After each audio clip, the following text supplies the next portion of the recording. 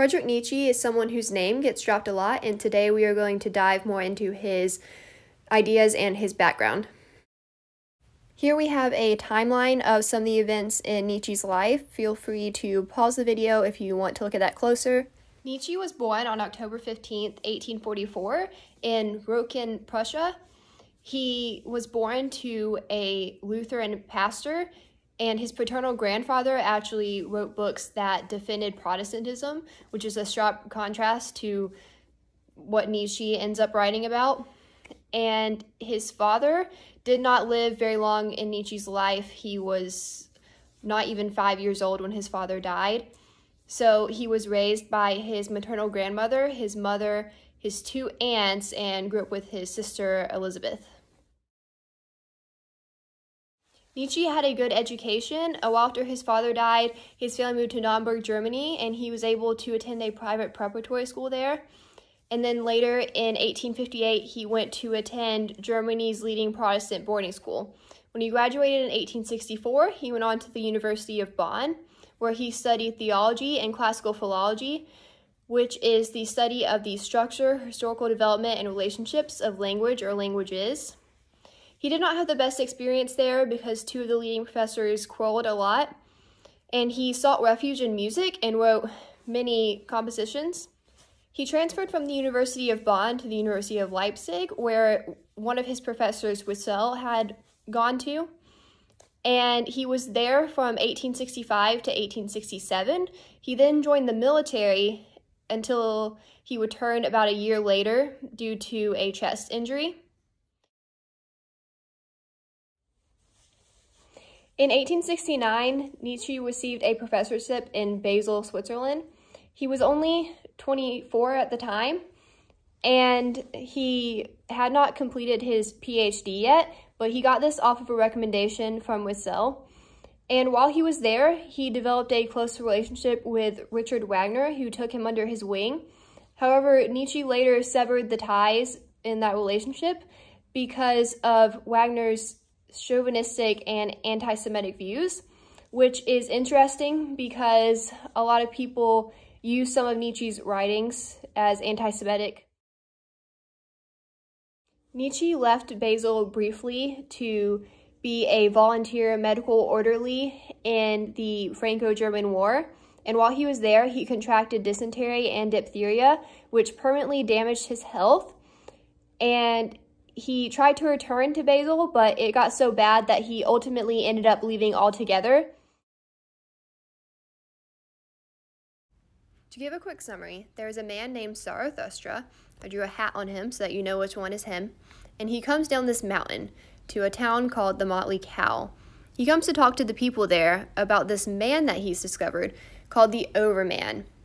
And the Overman is very happy because he is free from all morals, nationalism, religion, prejudice, and other such things. He tells them this in hopes that they will become like the Overman and overthrow the moral structure of society. However, most of them are not interested, and the one that is interested is on a tightrope, and he falls and dies. However, Zarathustra is not discouraged for very long. He continues to talk to them, and eventually, some of them join him. They go to a cave, and they enjoy a feast and songs. They embrace the idea of eternal recurrence.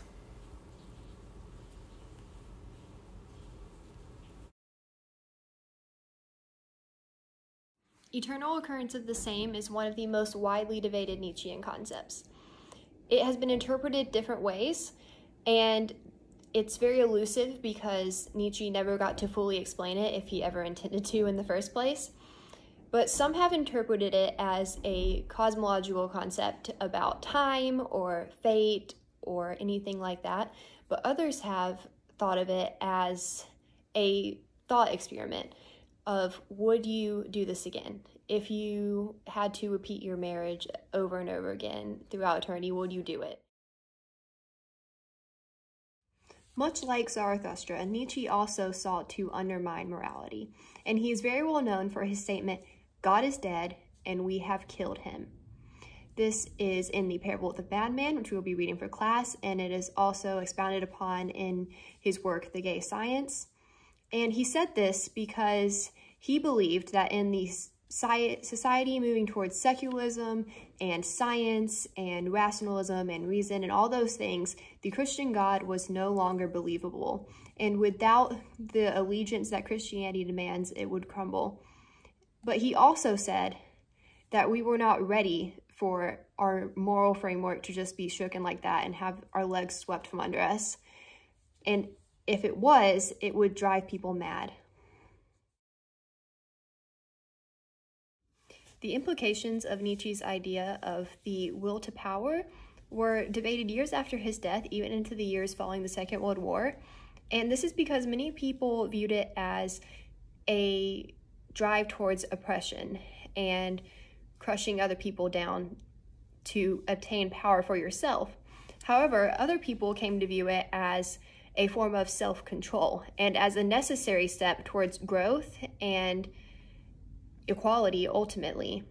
But it might have been marred towards the original view of it being oppressing others due to Nietzsche's sister's anti-Semitic views when she published his notebooks for him and the changes that she made to it.